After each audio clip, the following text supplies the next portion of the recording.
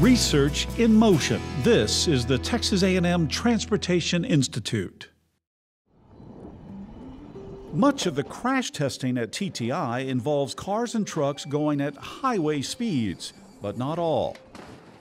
Take, for example, Storefront slow speed crash testing, also being conducted here at the Rellis campus.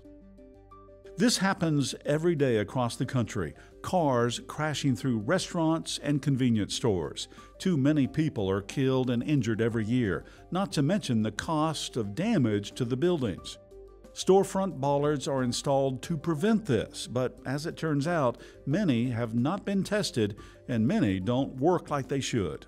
TTI helped create a national standard for how these bollards should hold up to vehicles that hit them at up to 30 miles per hour.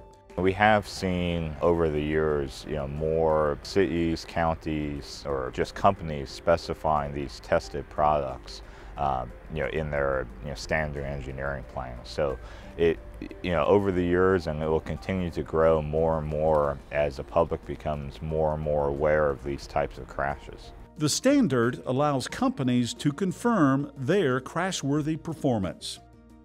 With the Texas Transportation Institute, I'm Rick Davenport.